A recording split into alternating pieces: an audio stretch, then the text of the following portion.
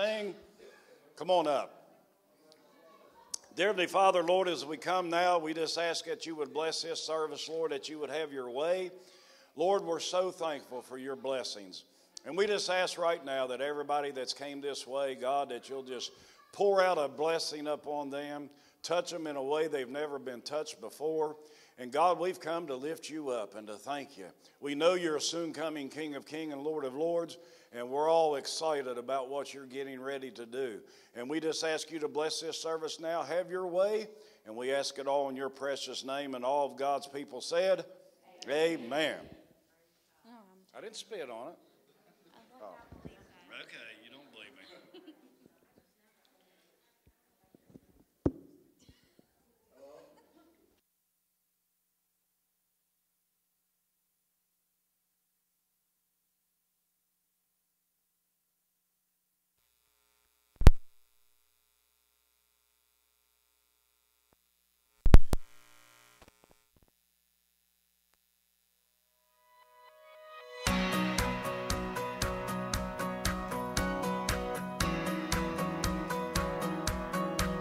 Yours will be the only name that matters to me, the only one whose favor I see, the only name that matters to me. Yours will be the friendship and affection I need to feel my Father smiling on me, the only name that matters to me. Yours is the name that saved me, mercy, grace, the power that forgave me, and your love is all I've ever needed. Yours will be the only name that matters to me, the only one whose favor I see, the only name that matters to me. Yours is the name that saved me, your mercy, grace, the power that forgave me, and your love is all I've ever needed. When I wake up in the land of glory with the saints, I will tell my story. There will be one name that I proclaim. When I wake up in the land of glory with the saints, I will tell my story. There will be one name that I proclaim. La la la la la la la la la la la la la la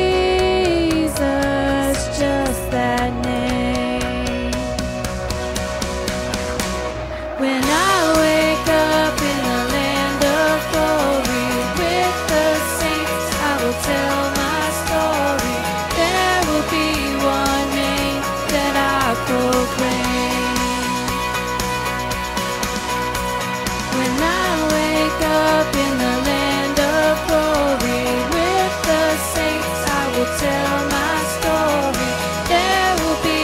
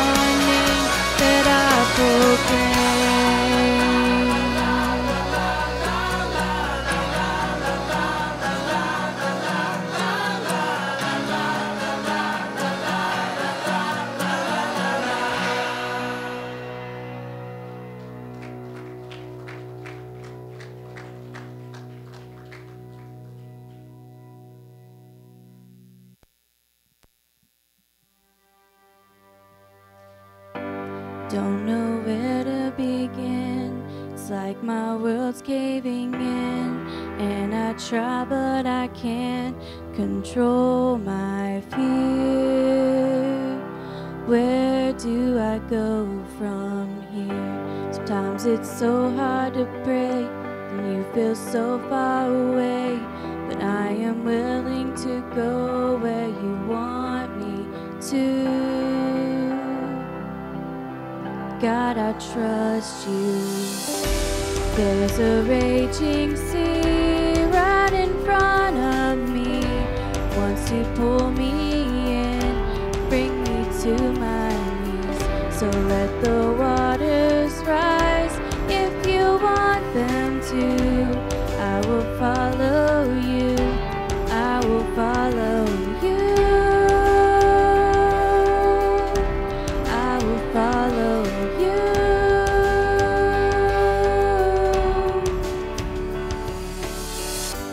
I will swim in the deep, 'cause you'll be next to me. You're in the eye of the storm and the calm of the sea. You're never out of reach. God, you know where I've been, and you were there with me then. You were faithful before, you'll be faithful again. I'm holding your hand. There's a raging sea right in front of me, wants to pull me in, bring me to my knees. So let the waters rise if you want them to. I will follow you, I will follow you, I will follow you.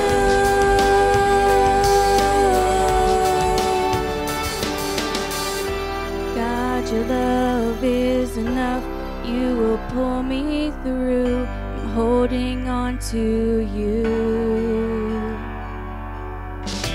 God, your love is enough, I will follow you, I will follow you.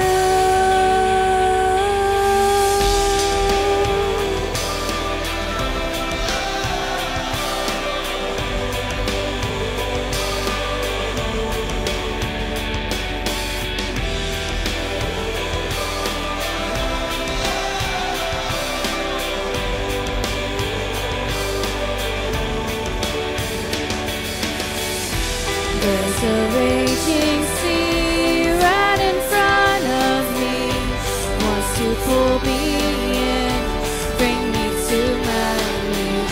So let the waters rise if you want them to. I will follow you, I will follow you, I will follow you.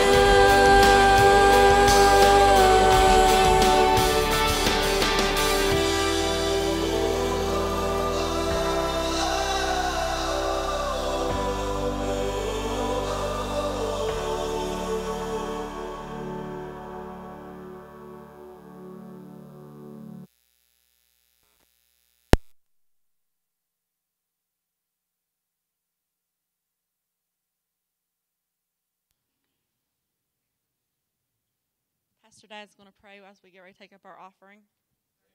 Our Father, which art in heaven, hallowed be thy name. Thy kingdom come, thy will be done, on this earth as it is in heaven. Lord, give us our daily bread, and forgive us of our trespasses, as we forgive those who trespass against us. But Lord, lead us not into temptation, but deliver us from evil. For thine is the kingdom, the power, and the glory forever. And amen. Amen. This song doesn't have any music with it, but Katy asked me if I would learn it a few days ago and sing it, so I told her that I would, and it's an old hymn. But I love it because if you just let God lead you and guide you, you can't go wrong as long as the Lord is leading you. He leadeth me, oh blessed thought, oh words withheld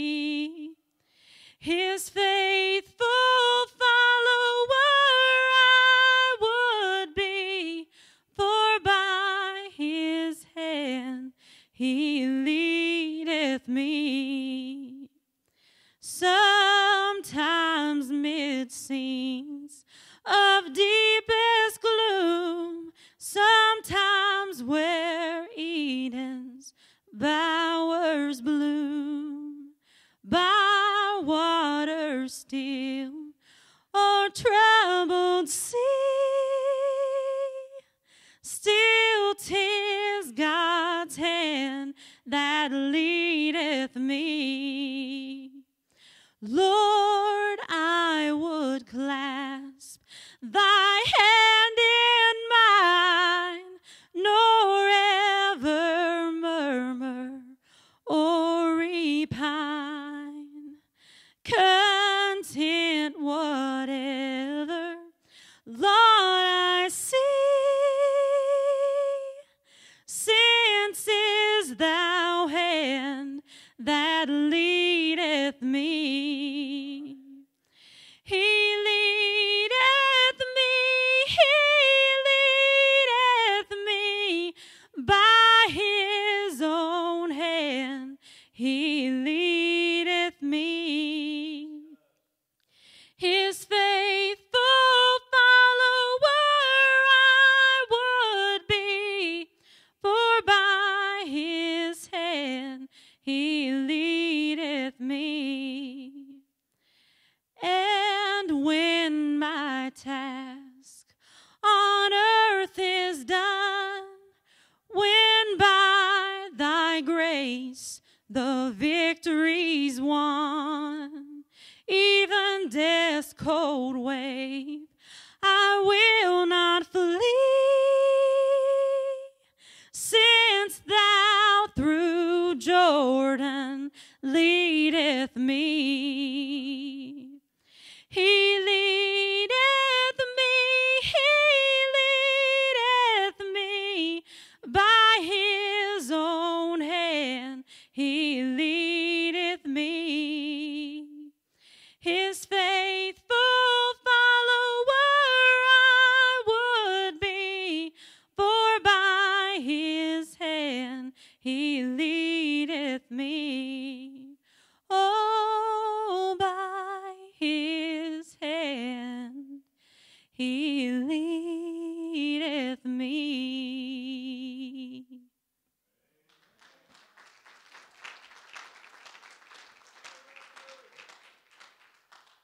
And now she's going to come up and teach. Preach, teach.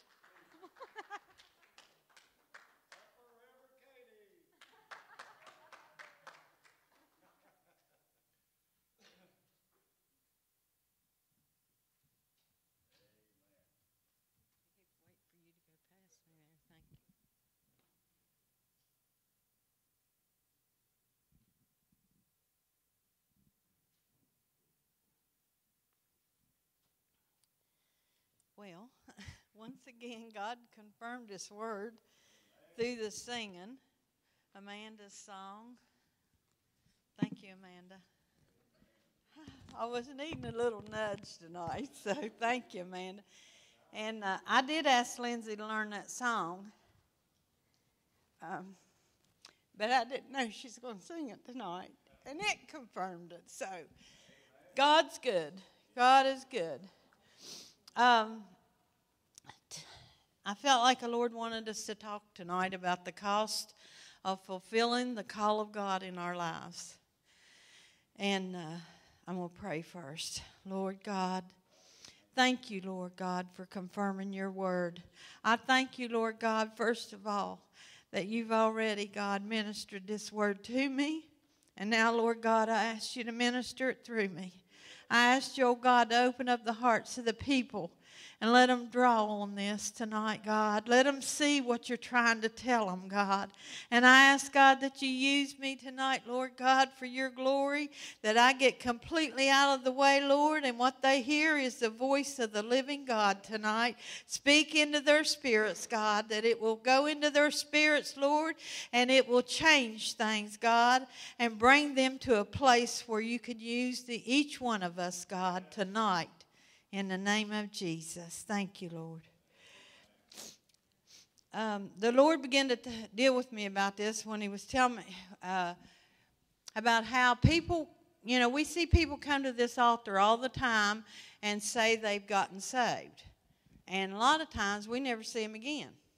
And if we run into them and ask them, where are you going to church at? A lot of them will tell you, I'm not going to church.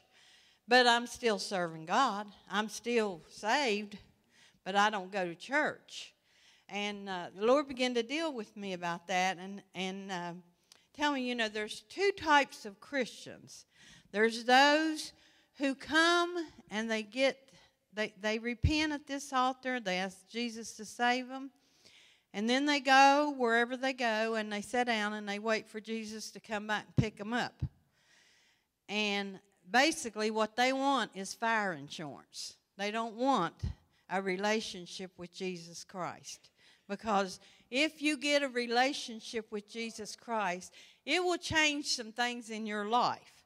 You will, there comes commitment in your life. There comes a desire to see other people saved, to minister, to help someone, to do something for God.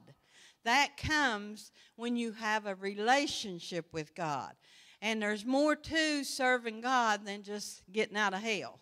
And I know we all start out that way. We don't want to go to hell. But as the Spirit of God develops in your life, it'll turn into a relationship that will cause you to move into the things of God. And those people is who God can use to work and to minister in His kingdom. The ones that have just come up and asked God to save them, and you never see them doing anything for anybody or in the name of the Lord, they don't want a relationship. They just want that fire insurance. Now, one thing the Lord told me was, one thing that keeps people from moving out into the things of God is when they come to God, they think, there's no way God can use me. There's no way God could use me. People know where I've been. They know what I've done. And I know what I've done. And I know I'm just probably one of those people that's barely going to make it. So the devil will tell you that. He tells everybody that. I don't care how good of a person you were before you got saved. The devil will tell you, why would God use you? He wants you to get in your mind and figure, because if we do that, we're going to come up short, right? I hope nobody thinks they're good enough for God to use them. God uses you. He will use anybody. And I tend to believe from reading the scriptures that God likes to get a hold of someone that the world and their friends, their family have looked at them and said, there's no way. There's no way. There's no way that's going to happen. And when God gets a hold of them, He changes them into what they need to be. So it's not about how good you are. It's not about how I thought when I was a sinner that I had to clean myself up before I could come to God. So I tried several times. I'd try to turn over a new leaf, but it didn't work. It doesn't work that way. Salvation is free, but it costs Jesus everything. It cost Him everything. It's not cheap. It's free. It doesn't cost you. It costs Jesus. Now, your salvation is free, but fulfilling the call of God, and every one of you, me included, has a call on your life that God wants to fulfill on this earth. Doing that is going to take everything you've got. It's what it took Jesus. Everything He had when He came to earth, He had to lay it aside in heaven, or He had to give it up on this earth. And if you fulfill the call of God in your life, you'll do the same. Now, some people will say, well, I'm not called to do nothing. Maybe you drive a truck for a living. You can be the best truck driver there is. You can get in that truck and you can bless God for that truck. You can bless all the people you come in contact with. You can be the biggest ministry that a truck driver can have. A nurse.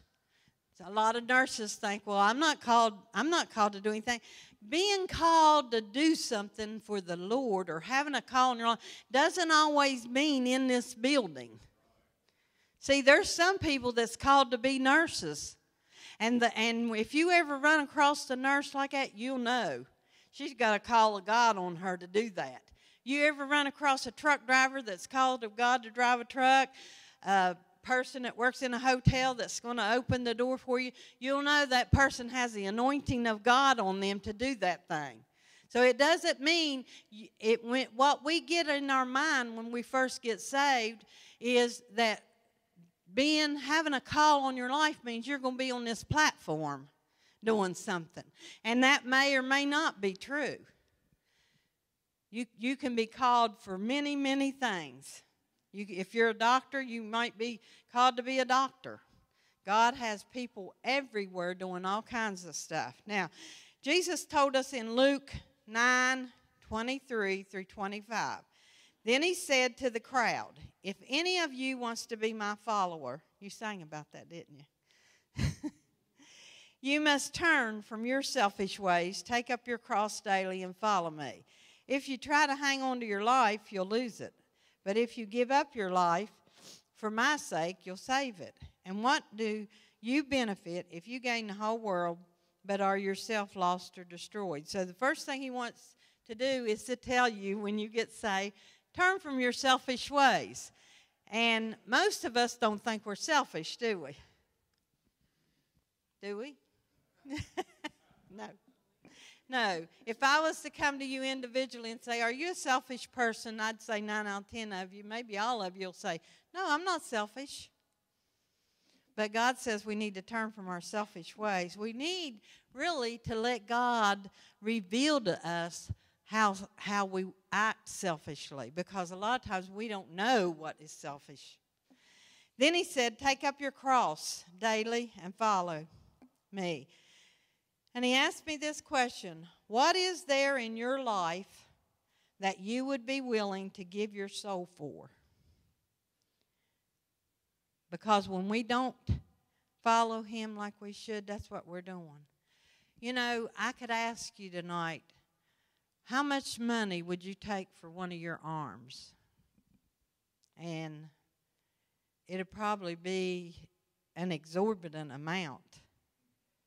Or it would be, I wouldn't take nothing for my arms. You can't have my arm. But so quickly we lay down that call because it's going to cost us something. It's going to cost us to lay aside our selfish ways. It's going to cost us picking up our cross and carrying it. I want to ask you to tell you about what it cost Jesus. You know, he had to carry a cross. What did it cost him? It cost him the privilege of staying with the Father. Now, all of us know where Jesus was before he came to this earth. He was with his Father in heaven. In heaven. And he never knew sin until our sin came upon him after he came down here. He took limits on his own self by being put inside of a flesh body. That had limited him. When he was in heaven, he could go and maneuver and do anything he wanted to. So when he took on that body of flesh, he put limits on himself. And the worst thing was, he came here, he suffered and died as a criminal for us. Let me ask you this. This is how I heard it one time, and I've never forgot it. You're on a porch maybe one day, and how many in here like ants? No, not many of us, do we? And you're watching these ants, and they walk over here to this edge of this, and they fall over. And they just keep coming, hundreds and thousands and thousands. They just walk over there, have no idea that when they get to the edge of this, they're going to die, because it's a long way down, and they're going to die. And all of a sudden, you hear a voice that says, or you hear yourself saying, they're suffering, God. They're suffering. They don't even realize they're headed for destruction. And God says to you, what if I would put you in one of their bodies and put you down there with them, and you could talk to them, but they're going to torture you and kill you. Are you willing to do that? And then, even after torturing you and killing you, they're still going to, not all of them's going to believe what you told them. Would you go for that ant? Would you go and let yourself be put in an ant's body, which we normally detest? We really don't understand, or we've never lived as an ant, so we can't understand an ant. But we would be required to go live as one of them. That's what the Lord did. When God looked down on us and seen we were headed for destruction, and the only way was for God to come and take on a body of flesh and tell us, and still some of us won't do it. That's what it cost Jesus to fulfill the call. Philippians 2:5-8 says, you must have the same attitude that Christ had. Though he was God, he did not think of equality with God as something to cling to. Instead, he gave up his divine privileges. He took the humble position of a slave and was born a human being. When he appeared in human form, he humbled himself in obedience to God and died a criminal's death on the cross. That's exactly what we would have to do to save those ants. That's exactly the attitude we would have to have. John 17:5 says that, now, Father, bring me into the glory we shared before the world began. When Jesus was in heaven, he shared glory. He had glory. Let me try to make us understand. I really can't even comprehend it all. But the Lord spoke to me about this, and he said, he never knew sin.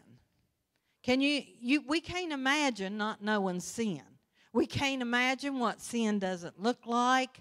We can't imagine how it feels to be around sin.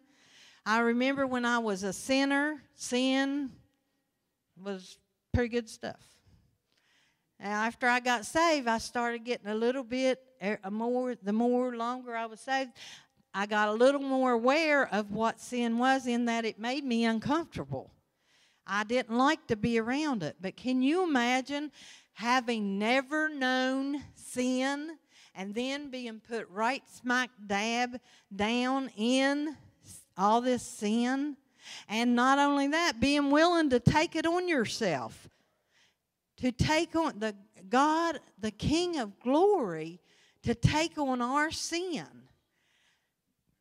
But we're supposed to have that attitude. We're supposed to have the attitude of Jesus Christ. Sometimes we don't even have the attitude to help one another. Sometimes we would rather stayed home than to even be with each other. If we had the attitude of Jesus, we couldn't wait to be here. And you know what? We would come through that door thinking, I want to be there tonight because I want to help you.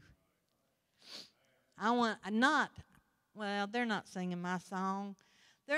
My favorite preacher ain't preaching. That's not the attitude Jesus would have had.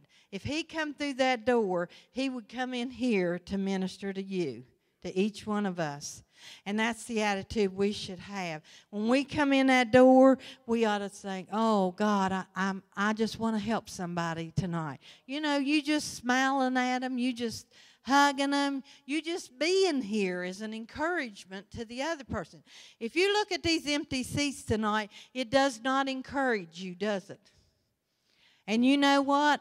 Most of our minds, we know who sits where. We know who's missing. It bothers us. It bothers us. But we have to have the mind of Christ. We have to have the same attitude he would have. So we need to come in here thinking, oh, God, I'm coming because I want to be a help to somebody. I want to help somebody. I want to encourage somebody. 2 Corinthians 5:21 said, for God made Christ, who never sinned, to be this offering for our sin. Now, from what I've read in Scripture, Jesus wants to send us out like the Father sent him out. He never said, get saved and sit down and wait on me. He never said that. the people I know that have come to God and have a working relationship with God came in ready to say, God, take his life. I goofed it up. I messed up. It's a mess. And try to do something with it. They didn't come in and say, well, I guess I better get my fire insurance. I guess I better talk to Jesus about me not going to hell. They know.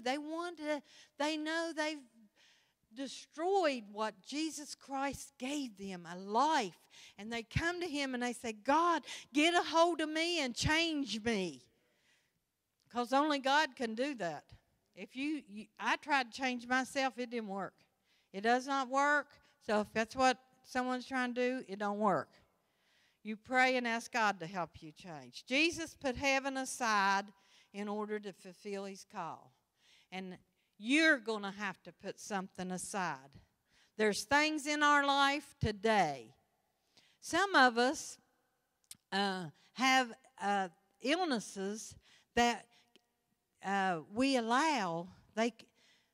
If you ask the world, they would keep you from being effective for God.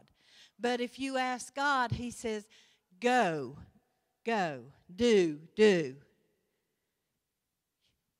If you're sick, you can do. If you're ill, you can do. Do what you can do and let God do what he wants to do in your life. But the thing of it is, you're going to have to push something aside out of your life. Sometimes we have so much going on in our life, we don't have time for the things of God.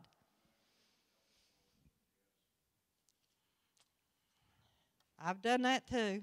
Now, and then other things is, what are you willing to submit to? Submit. We don't like that word, do we? No. Especially wives don't like that word.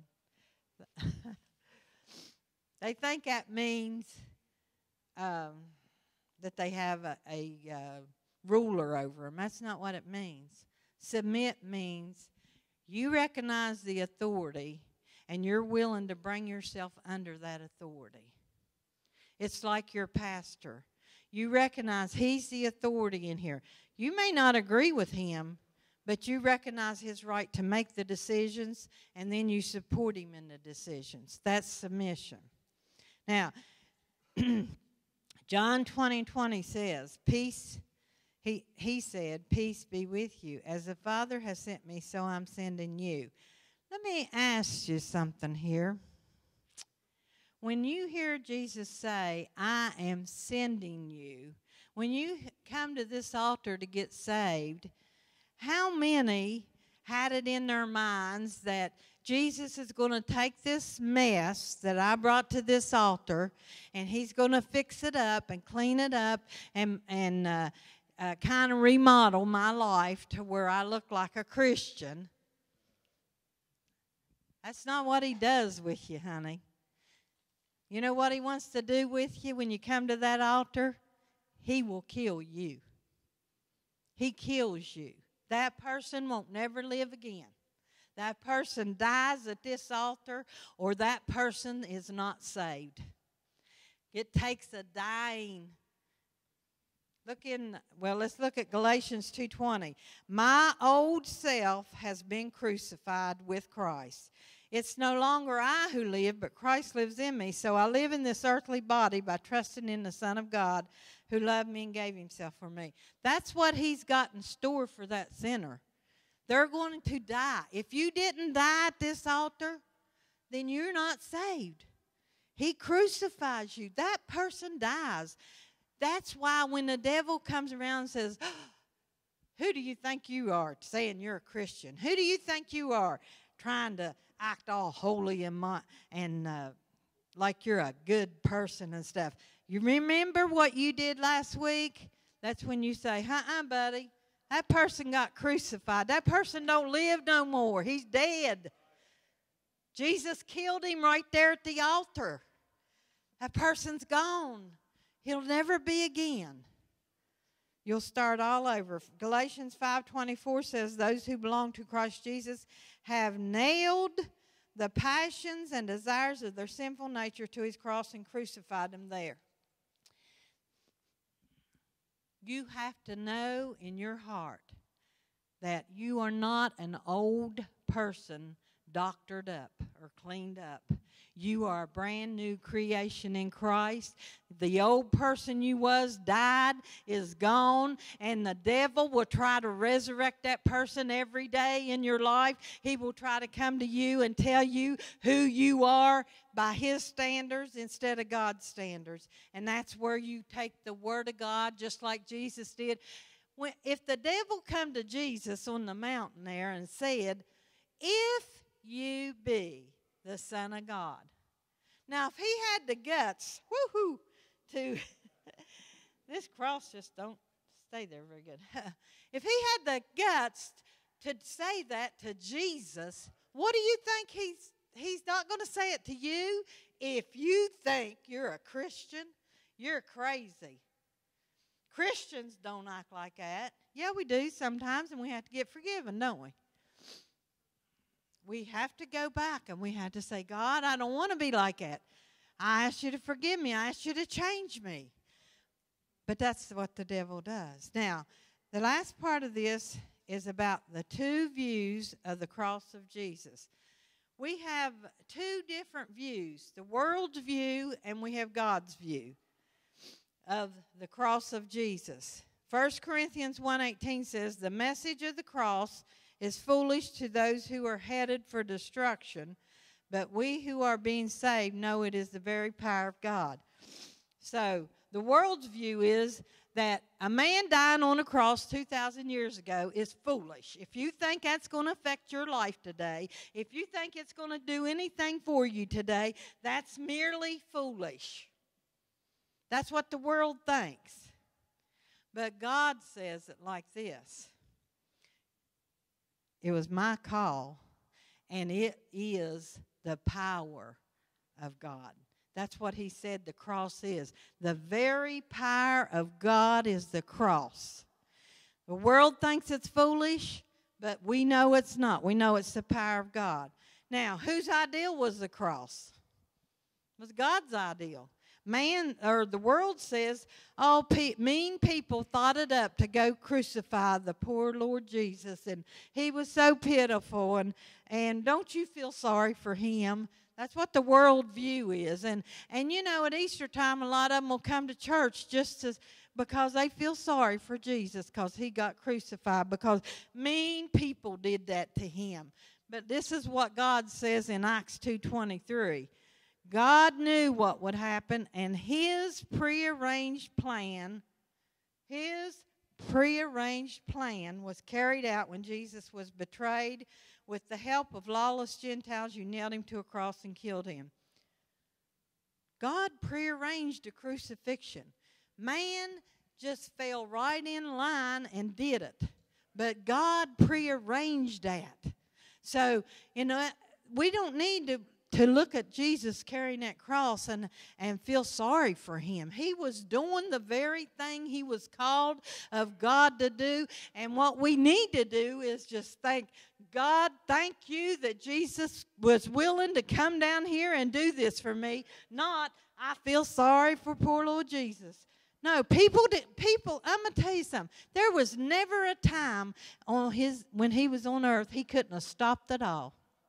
He could have stopped it all. It's just like you. You can stop it all. You can stop the work of God in your life. You can stop the call of God in your life. You can stop it. Anytime you want to, you can walk out that door and not ever come back. But you'll be one miserable person. Thank God Jesus did not stop. This was what he was sent here to do. And I want everyone in this room, I pray to God that this moment right now and for the next few days, however long it takes, I want you to think and I want you to talk to God about what he put you here for, what he put you on this earth for right now in this time. We sometimes stop and think, oh, man, now's the time when we need all them apostles and all that did all these great things in the first church.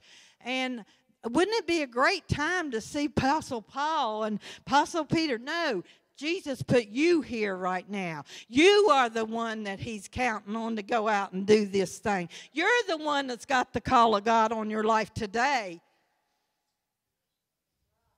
Today. You're the person. Now, you need to get alone with God, and you need to say, God, why'd you put me on earth today? Why'd you put me in New Life Church? What am I here for? Why am I here? What do you want to do with me? What have you prepared me for? You think you had a rough life? Honey, that was your preparation. Jesus had 33 and a half years, and sometimes when we lose someone that's young, we think, oh my God, that's not right that they died. Let me tell you something. It took Jesus 33 and a half years. When your time, when you fulfill your purpose, or whether you don't fulfill your purpose, he said that your hairs on your head are numbered, and your days are numbered, and when it's your time to go, if you ain't done what you're supposed to do, you're going anyway. Who wants to stand before God and say, oh, God, I didn't do what you told me to do because I didn't know. Ask him. Ask him. What do you put me here for, God? You're here for a reason. Why are you here? You need to know. I hope we all know what we're here for. I know what I'm here for. I'm here to torment y'all. I'm here to try to explain to you what serving God for 45 years, I have acquired in my spirit that I'm determined, like I told them at Bible study Monday night, I ain't leaving here with this stuff inside of me. I'm getting it out. Because when I leave here, I want to go and say, Lord, I give them everything I had. I gave it all to them, God. I didn't hold back. I didn't make it easy. I don't care if I offend you. Woo! I don't care. If God tells me to say it, I'll say it. Glory to God. Hallelujah. Now, the pain of the cross, world's view. This is what the world saw that day. Weakness in our Lord, in our Savior. They saw weakness. They saw people hurting him. And let me tell you something. They're going to hurt you too. They're going to hurt you in this very house.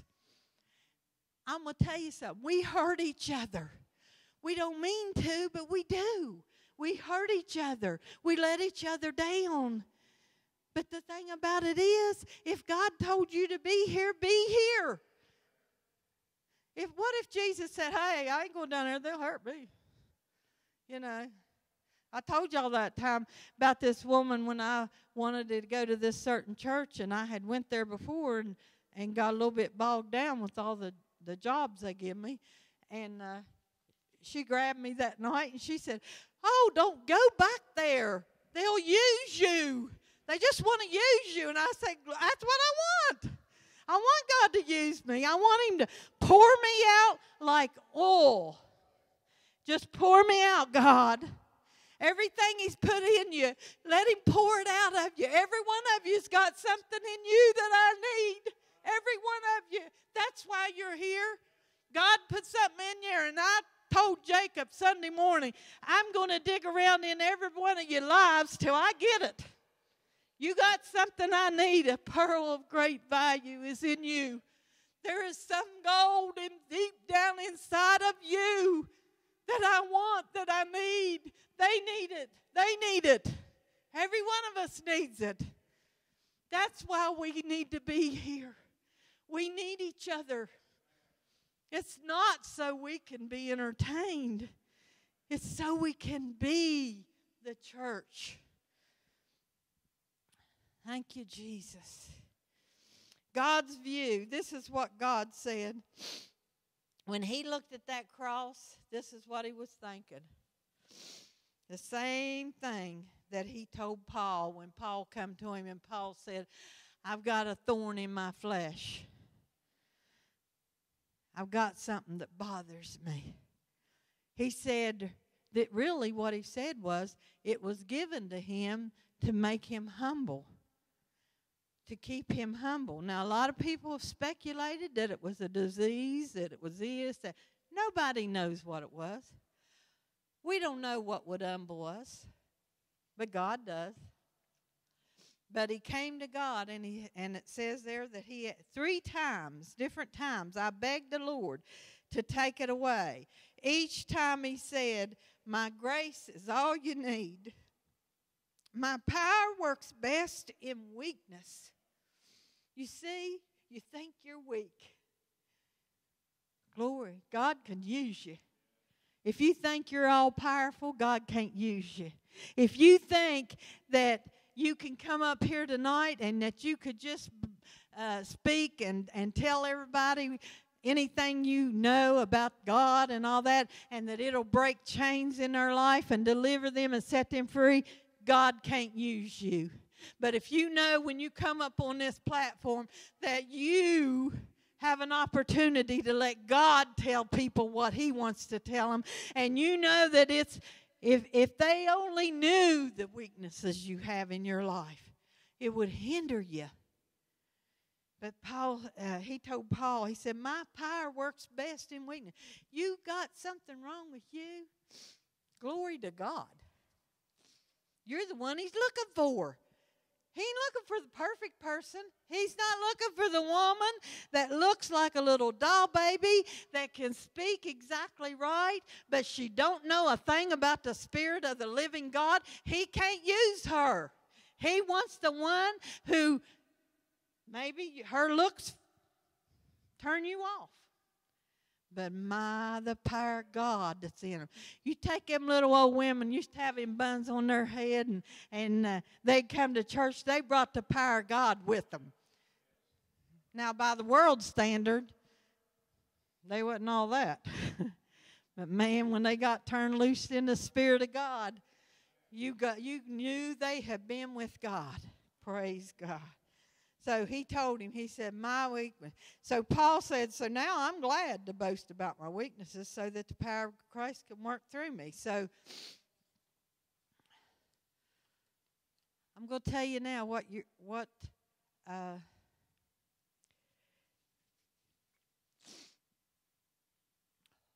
need to overcome.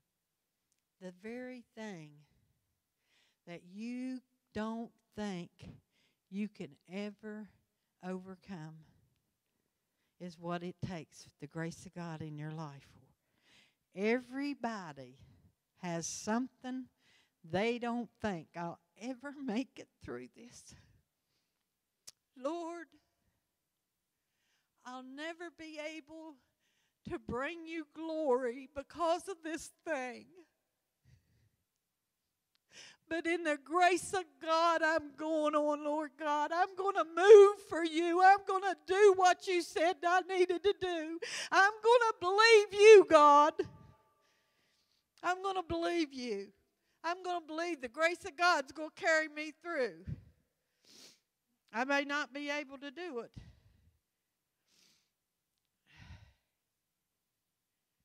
Every one of us has something. We don't tell each other a lot of times because each other can't handle it. I tell Lindsay all the time, people can't handle all your junk. You can't tell them all your junk. Some of it they can't handle. Because we want people up here or people that minister to us, we want them to look perfect, don't we? We want them to look like a Christian. We don't want them to have anything they're struggling with. I'd rather have someone that's struggling, but they believe with all their heart that God is setting them free, that he'll set me free, that he'll set you free. I'd rather have them lay hands on me than any fine preacher in a 3-piece suit that thinks he's all that and then some. You give me somebody that's struggling, that's had to take one step today and not know how tomorrow they're going to take another one. I want that person. That's who God wants to use. We're all like that, but we hide behind our church face. Now, death on the cross, what the world seen, failure. Everyone saw Jesus die. Hey, he was supposed to be the Messiah. He was supposed to be coming here to set up a kingdom. Here he is hanging on a cross dead. The world sees failure. He failed in their eyes. God's view, victory, life. The cross was the only way that you and I could be born again. Only way we could get eternal life. And God, I believe, was shouting in glory. People say, oh, he had to turn away because he was so sad. No, he wasn't. He was shouting. He planned it, and he believed it. When he died, what he had planned all along came to pass, and he wasn't upset. He was happy. He was happy. Jesus had fulfilled his mission on this earth, and God had planned the mission. Why would God have to look away? But we try to make God feel like us. Now, I couldn't watch my son go through that, but I ain't God. I couldn't plan for my son to go through that. Could you? No, but I ain't God. It was God's plan. He planned it, and I believe he shouted. I believe he shouted when he said, he's done what the Father told him to do. And he does the same thing when you do it. Now, it wasn't the worst or greatest event in history, the cross. The world says it's the worst thing that could ever have happened to Jesus. But God says it was the greatest weapon in the hand of Jesus Christ that destroyed the devil. That's what the cross was. It was the greatest weapon Jesus Christ carried to destroy the works of the devil. And in fact, to destroy the devil. Now let me ask you this. What's your cross going to cost you? Because he said, pick up your cross and follow me. What's it going to cost you? Everything. It's going to cost you everything. If you ain't willing to do it, you're never going to carry your cross. We need to go to God. We need to go and say, God, I want to carry my cross. I'll give up everything. Show me how, God. We don't know how, do we? We really don't. What are you willing to lay aside? And what do you think taking up your cross means? I've heard this all my life. Haven't you? Take up your cross. Take up your cross. I never heard anybody tell me what my cross was, though. Anybody ever go to church and the preacher say, do this or do that, but he don't tell you how? And you leave there, you're thinking, I want to do it, God, but I don't know how to do it. Well, I'm going to tell you. Your cross represents the thing that the enemy tries every day to destroy you with. It's always there. It's lurking. It's like you see these cartoons where this evil is lurking around and moving around you all the time. That's that cross. That's that thing the enemy's trying to destroy you with. That thing that you think, oh God, I'll never get past it. I'll never make it. I'll never be able to do that. God took what was meant to destroy Jesus. That cross was meant to destroy him. The devil thought he was destroying the Son of the living God with the cross. But God took it and he used it to destroy Satan. And he will take your cross. Every one of you. All of you look nice. But I don't know about your cross. I don't know about the nights that you thought you'd rather be dead than live like this. I don't know about your childhoods that was awful. I don't know about the pain and the hurt you've suffered. I don't know about how many times you've been disappointed. I don't know about that. But you know what? God can use that. He can use that very thing to destroy the enemy in your life. Every time you take up your cross and you say, God, I can't do this, but do it through me. God, I don't know how. I'll tell you, I sent out a lot of prayer requests today because I tell you, I don't know how I'm walking tonight, but I'm walking. Glory to God. And that's what I told the devil today. Today I couldn't walk. Today I was at home like this. And every time I did that, you know what I'd say? You're a liar, devil. I'm going tonight, and the anointing of God is going to come on me, and I'm going to do what I'm supposed to do here tonight. Tonight. Now, I don't know what's going to happen after I leave here. Because I've had this pain in my hip now about 2 weeks. And it is the kind of pain that makes you holler. Day and night. But God knows I wasn't going to let that keep me out of this place tonight. I wasn't. Because this is what I was supposed to be doing tonight. This is where I was supposed to be tonight. And every time you take that thing the enemy meant to destroy you with, and you put it in God's hand, and you let Him do what He needs to do through you, you bring glory to God. You bring glory to God. Don't ever let the people's view. See, the people come to you, and they'll say, I don't know how you're making it. You've had a hard life. You know, I don't know how you do the things you do. That's what the people say to you. But you know how you're doing them. You're doing them because God's grace. And He's taken that thing that meant to destroy you, like the cross was meant to destroy Jesus, and He's turning it into a weapon that destroys the enemy.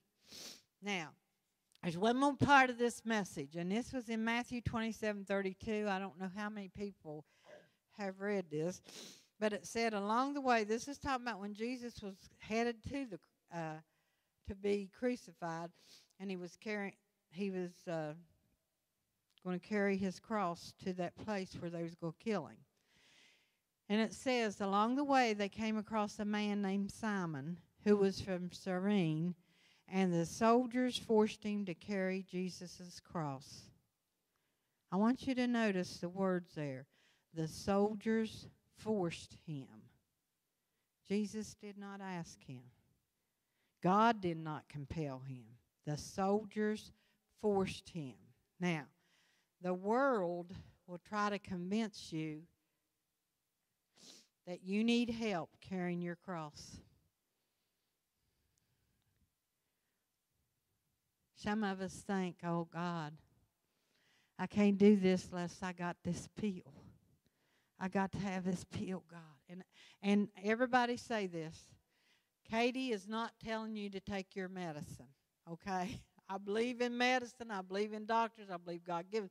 I'm talking about when you think that you can't do what God wants you to do, or be willing to do it unless you have something on the outside to help you. Instead of leaning on God, leaning on that. Maybe it's a person. Maybe it's sin. God, you know, God, I can't go the rest of my life and not do this. Now, you know, I don't have the strength, God, to do that. I got to have that, God. You know, we go to church with people like that. We go to church with people that think, I got to sin. I got to be able to do this sin, God, but I still yet love you. But that sin, I can't lay it aside. I can't lay that aside, God. I can't submit that to your hand. It's too hard. We don't need that. We need to carry our own cross. And the Simon said here that Simon was forced to carry Jesus' cross. What Simon did was he carried a wooden beam. And that's all people can do in your life. They can't carry the real cross. See, the wooden cross, the beam, wasn't his cross. His cross was his will. His will. He was willing to lay it down And that's what yours is. And nobody can carry that cross but you. I don't care who tells you, you need this. You need this person in your life to make it. No, you don't. No, you don't. If God brings people in your life and they're there, wonderful. But don't ever get to thinking, I can't carry my cross unless you help me. No. It's your cross. You got to make up your mind. What are you willing to do? Jesus gave everything he had. Everything he had, he gave it. Are we willing? Are we willing? You know, I wonder sometimes, just what are we willing to do? Sometimes I look at all of us Christians, and I think we're so spoiled. We're so spoiled. My goodness, we think sometimes it's a drudgery to come to church, to do the things that is required of a Christian, that we dread to do those things because we think they're so hard, when we ought to have the attitude, it's an honor. It's an honor right now. And we may lose this opportunity of coming together. We may lose it. We may lose the privilege of having a Bible. Some of us has got 40 Bibles. We might lose that because we don't have the attitude Jesus Christ had when he came here. He came here. He had a purpose. He went and he did his purpose, and he knew it was an honor. It's an honor. Every one of us, God honored you when he saved you because he said, I can do something with this one. See, the world says you're no good. The world said before you ever come to God, you are worthless. And God said, no, you're not. I can use you. I can use you. I will use you if you will just be willing to have that attitude. Have that attitude. Now, tonight, I'm going to pray, and then if you want to pray and seek God, this altar's always open. But I hope that when you go home, you think about this. You think about, God, why am I here? And what do I need to lay down? What do I need to push aside out of my life in order to be in your will? See, God's got a plan for every one of you. Every one of us, God has a plan. And we go through this life like, well, I'm just here. We think we make the plans. But everything that's ever happened to you, God can use for his glory if you'll give it to him. If you'll give it to him and say, here, God, you know, that's what Jesus did. He gave it to God. He gave his spirit to God when he left. When he died on that cross, he said, into your hands, Father. He gave his spirit. That's what we had to do.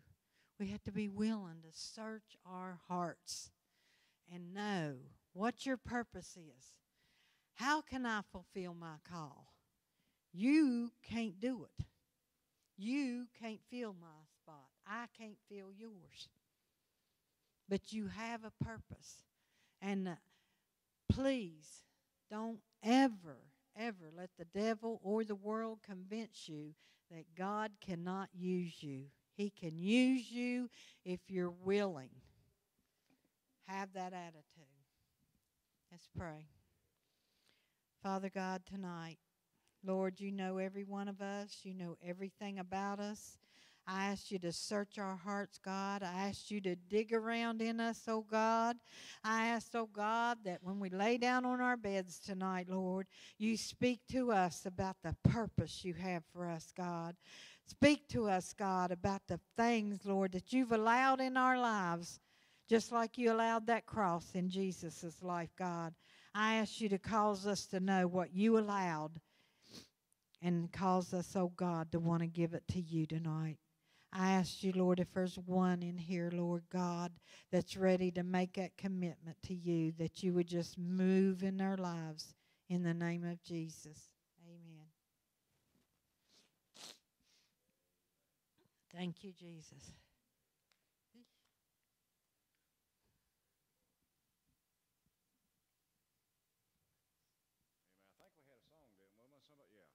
And Margaret and Lindsay and anybody else wants to come up and pray, you're going to get a hold of her hip, and we're going to, when I hear things like that, I hate sometimes just going home thinking, well, okay, they got a bad hip, let's just go pray for them. But we're going to pray for that hip, amen? And God doesn't bring sickness, Satan does. And Satan will do these things to hold us back and to keep us from doing things from God. And we're going to pray for those of you who like to come around and pray. And she sings that song, if you have a need, bring it to Jesus. Amen? Amen. Yes.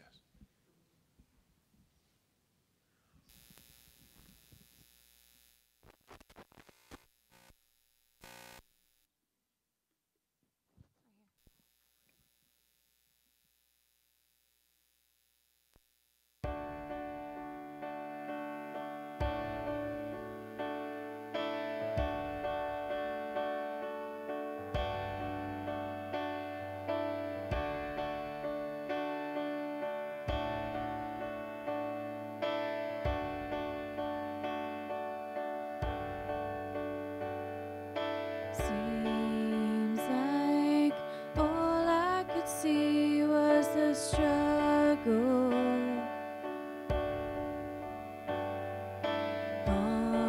Haunted by ghosts that lived in my past. Bound up in shackles of all my failures. Wondering how long is this gonna last? Then you look at this prisoner and say to me, son, stop fighting a fight that's already been won. I am redeemed. You set me free. So I'll shake off these heavy chains, wipe away every stain. 'Cause I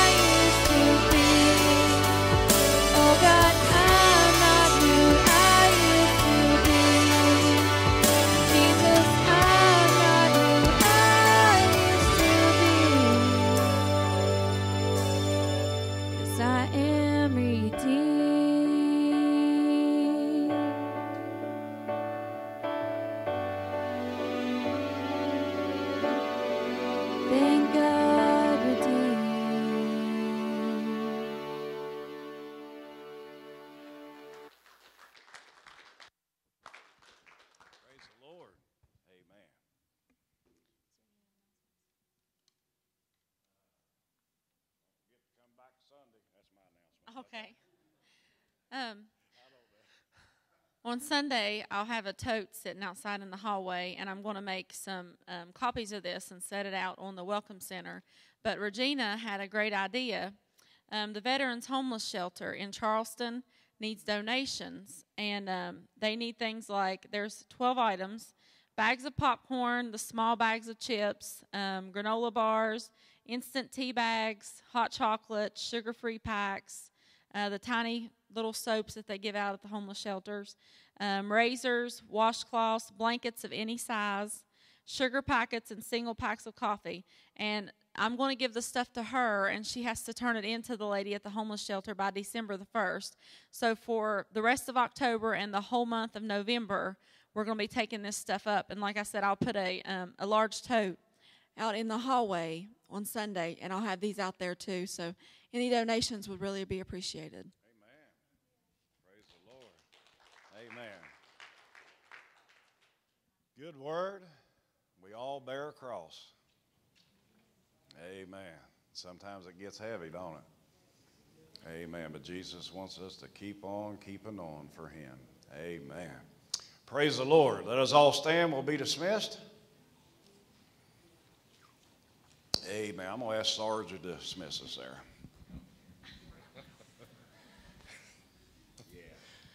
Dear Heavenly Father, we just want to thank you for another blessing in your house tonight, dear God, that you have used Katy to bring another word, dear God, and it may have reached the people that it needed to reach, dear God, that we could all take this into our lives, dear God, and use it in the way that you need us to use it. In Jesus' name I pray. Amen.